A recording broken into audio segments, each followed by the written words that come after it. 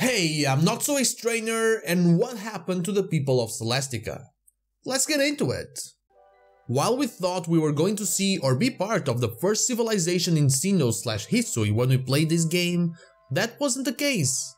Pokémon Legends Arceus takes us to a time in between, a time after the people of Celestica were already gone, their home left in ruins. But what could have destroyed such an important civilization, keepers of all the secrets of Almighty Sinnoh? Before we ask that question though, we have to ask another. Who were the people of Celestica? The people of Celestica were the ancient people of Hisui, presumably the original civilization of that land. They worshipped Arceus and built all the ruins you see on your adventure through the Hisui region, including the Spear Pillar, or as it was known then, the Temple of Sinnoh. According to Cogita, who is also of Celestican descent, if not an actual original Celestican herself, we'll get to that later, this civilization lived there 1 or 2 millennia before the events of Pokémon Legends Arceus, but eventually left, never to return. The game never lets us know this directly though. It leaves hints scattered around the Hisui region for us to piece together and maybe get a glimpse of what actually happened, and those are the old verses.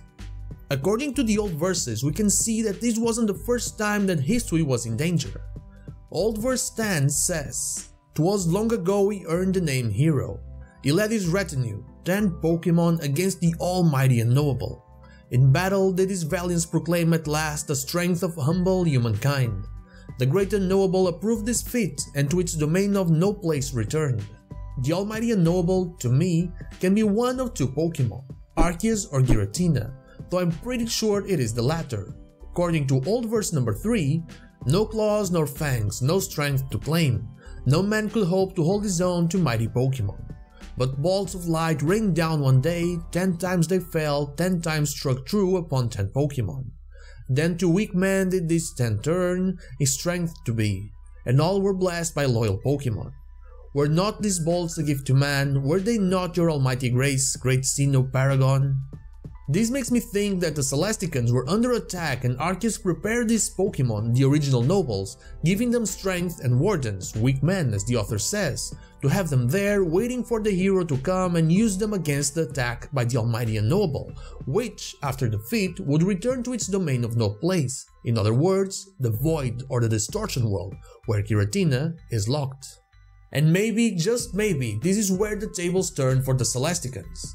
Not feeling safe in their own home anymore, they decided to depart in search of a safer place, a place we have known since the days of Pokémon Heart Gold and Pokémon Soul Silver, Sinnoh. According to old verse 12, wintry, austere, brimming with strange power. Certainly the land of Hisui bears some resemblance to Sinnoh. Here, where the ancient Sinnoh people were born, I will spend an eternity, until the one with the mission appears. This leads me to believe that the people of Celestica had already founded Sinnoh, together with the people from the ruins of Alph in Johto. This also begs the question if Johto is actually the name given to a deity and not originally the name of the region, considering that we know that Sinnoh was a name given to Arceus by the people of Celestica. With this evidence, we can assume that that's where the majority of the Celesticans spent their final days, and that the author of the poems eventually returned to Hisui trying to find something or someone, as we can read in old verse number 2. "O you who at the world's far off end dwell, I know your wish, it is my wish as well. My own beloved is now gone from me, departed to a place I cannot reach.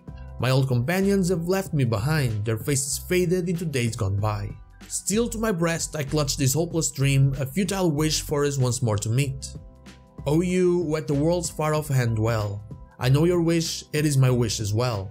But towers are cold and endless winter days, warmed only by memories locked away."